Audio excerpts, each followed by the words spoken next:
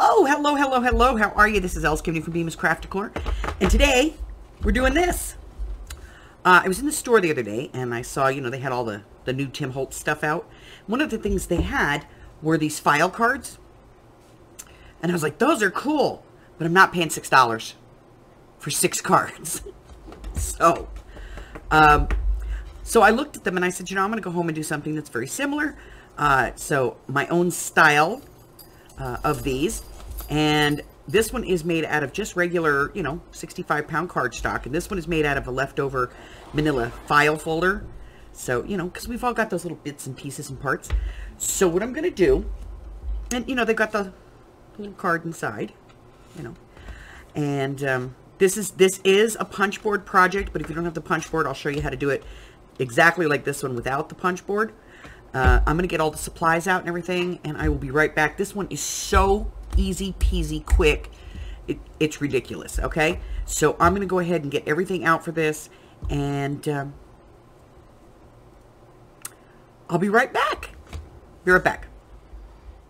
All right, supplies on this one. As I said, this is a punch board. Now you can use your envelope punch board, your box board, your 321 board. You could use the little envelope punch board. What you want is the one that has this little like soft sway right here. That's what you really are looking for. That little right there. Okay, now if you happen to have the board that punches tabs, all the better. I have one too. I think I have every board. You're gonna need a paper trimmer, scoreboard, score tools, and cardstock or leftover manila folder. For this, adhesive, I'm going to be using my regular adhesive today, and you're probably going to want a circle punch or something to punch, the in it. If you do not have a punch board, you're going to want another circle punch, another smaller one, if you've got it, and I'll show you why. Okay, so I'm going to get some stuff out of the way and get some other things out. We're going to get started on some cuts and scoring and all that happy stuff, and then we'll get this assembled. I'll be right back. All right, so I have some leftover pieces of file folder, and so the first thing we're going to do is we're going to cut the envelope itself, and for that we're going to want a piece that is 6 inches by 4 1/4.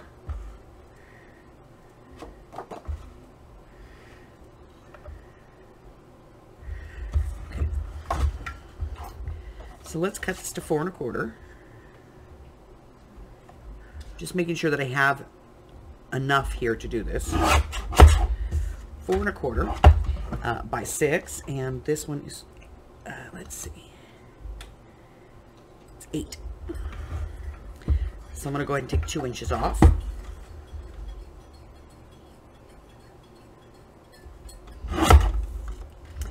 Okay, that's going to be my base piece, and then I need to cut for the pocket.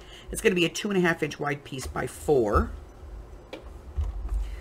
So 2.5 by 4. Okay. All right, so those are the 2 pieces that I need. The next part of this process is going to be some scoring. This is easy stuff, okay? On the long side, doesn't matter which one it is, but if you have writing on your file folder, you're going to want that to be face up, so that face down, so that when you fold this, All right, so no pressing here, just light scoring. We're going to go at 1.5 inches. Make sure that you're lined up on both sides. 1.5 inches, just a light couple 3/4 strips down. There we go. And then we're going to come out to 4 1/4. Again, 3/4 times, nice and light. All right. Turn. And at 3/8, that is the mark between 1/4 and 1/2, okay? Or 1, 2, 3 over. And we're just going to score that line as well. Okay? That's it for scoring. Now, we are going to be taking some of the material off of here, so I'm going to go ahead and mark that, and I'll be right back to show you which pieces we're going to be taking off and how we're going to be doing it. Be right back. All right, so first thing, we have these little valleys where we've scored it. We're going to turn the piece over. We're going to fold the bottom and both sides. Remember, hills to valleys, valleys to hill, okay? We'll go ahead and give these a little bit of a burnish.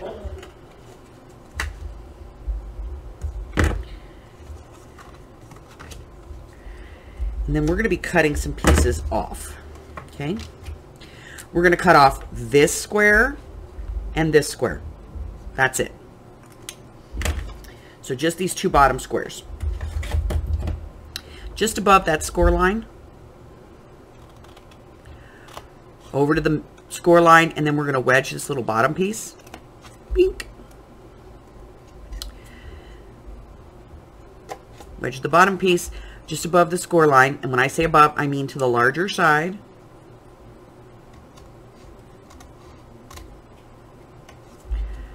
And take that part out, okay?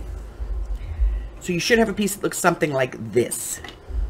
You should have a smaller side on one side, a larger side on the other, and a little flap at the bottom.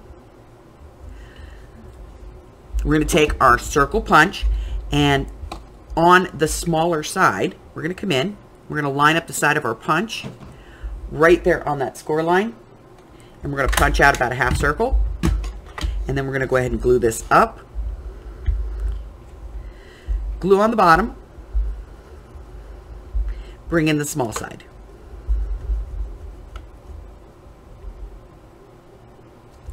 Then we're going to put a little bit of glue up to center. Glue across the bottom of the other flap and glue up the side of that one. Okay?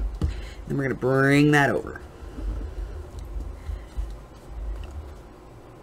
Give it just a second to dry. Now, if you want to ink this, you should probably do that before you glue it. It's up to you entirely. You can do it afterwards.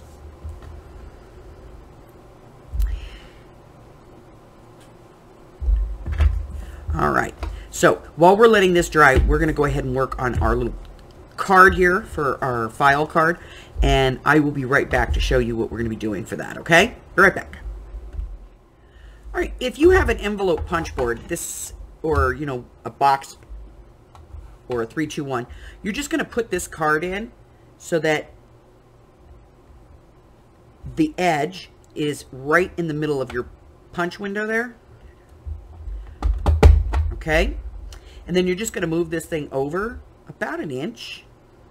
I move it over to right between 5/8 and a half inch, and I punch it there, and you end up with this kind of dippy thing.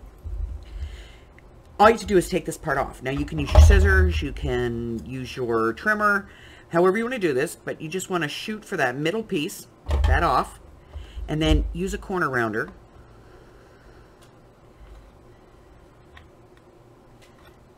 Use the little one here. Just got to fit in there.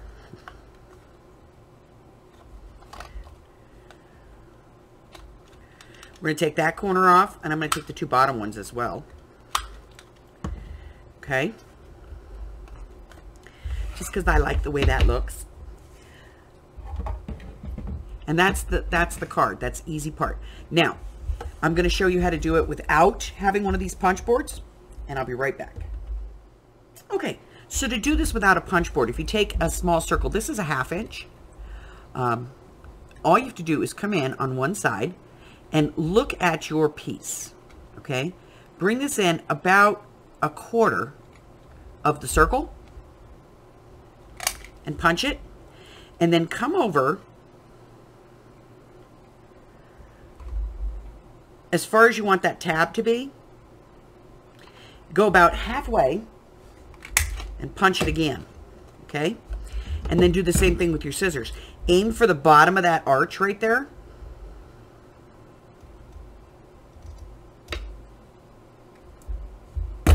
Tab. Now, if you want this to be a little bit subtler, you can trim these off. It's pretty easy. Just put your scissors on them and just kind of fake to go around in a circle.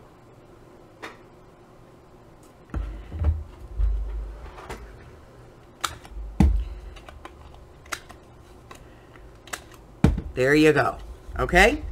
So that is without the punch board. this one is with the punch board. Right?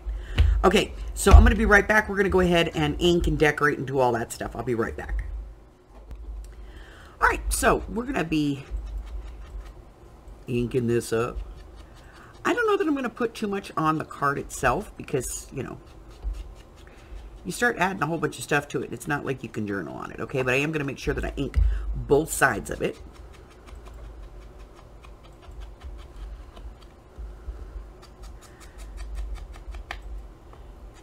Now, in the instance that you do want to put something on this, the mat for this is 3 1/4 by 2 1/4, okay? So now I'm going to ink this. I'm not going to ink the back because, you know, I would glue this down in a book, in a journal. So I wouldn't be inking the back, you know. Okay, so I have that. And the mat for this, I'm going to use this piece out of Mirabelle. And so the mat for this is 3 1/2 by 2 1/2. So let's do this.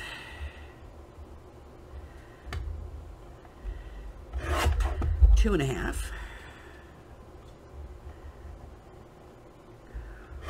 3 1/2.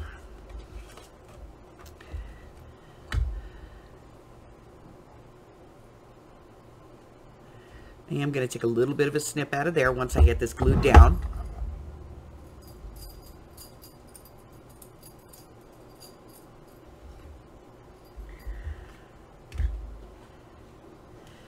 So let's go ahead and put some ink on the edge of this just to get rid of that white line.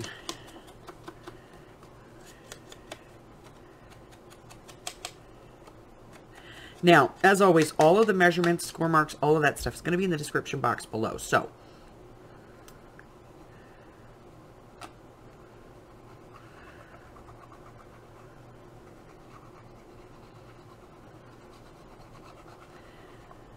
all right. Let's get this out of my way real quick. So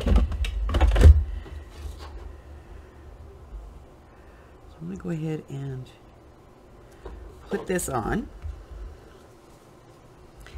And I'm just going to snip that part back out.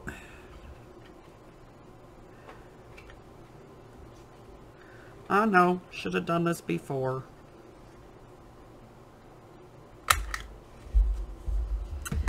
What can I say? All right, now I have this little piece right here, and if I want, I can put this in here, just like this, and that's going to give me that look that it's finished on the inside. So we're going to go ahead and ink this real quick. I'm going to put some ink, some glue on the back of this.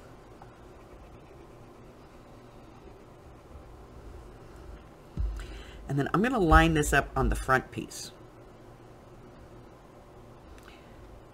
Right there. And then press down. Okay?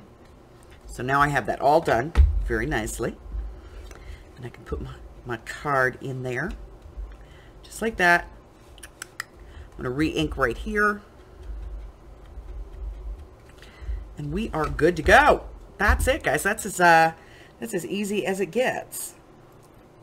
All right. So if you're new here and you haven't done so already, go and hit that button for me and subscribe, like me, ring my bell, share me with all your friends. Then your friends can be my friends and my friends can be your friends and our friends can get to be friends. And before you know it, we have a giant crafting community. I go live on, let's see, Wednesday, Thursday, Friday, and Sunday. And on Sunday we play games, so come on out and join us. That's always fun. And let's see, what else? I post videos twice a week, typically on Mondays and Wednesdays, but it could be any day of the week, and it could be more than twice a week. And what else? If you want to know what's going on in my life, check out the community tab here on my YouTube channel. Go on over to the featured listings on my Facebook group. There's a link to that in the description box below. Go ahead and check those out. There's a list on both of those that I update on the regular. It is the who, what, when, why, and where of my digital life. Other than that, until I see you again, stay well, my friends. Bye-bye.